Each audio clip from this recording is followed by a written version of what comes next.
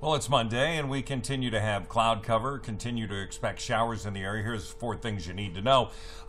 Evening rain showers coming in, 7, 8, 9 o'clock, somewhere in there. It'll be into the Palouse later today. Cool week ahead, no doubt about that. Temperatures below average. Showers are going to be each and every day into Thursday. Should be drier Friday, Saturday, where we do have a warmer weekend ahead. That's all good news.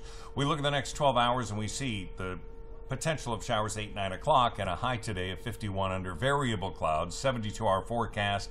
So we see there Monday, 8 o'clock, right? Now we see another round coming in through Tuesday, and then into Wednesday morning could see a band of light snow.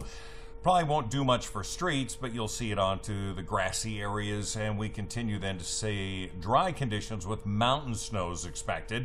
Planning forecast 48, and rain snow mix depending on timing and elevation, certainly into the mountains, 48, Wednesday 50, and then we'll see Thursday at 52, things drying out. And we'll see temperatures warming up again for the weekend around 60 degrees, which will then be again above average. I'm Mark Peterson. Thanks for watching this. The First Alert Weather app is free and available in the App Store, and it will have all of these changes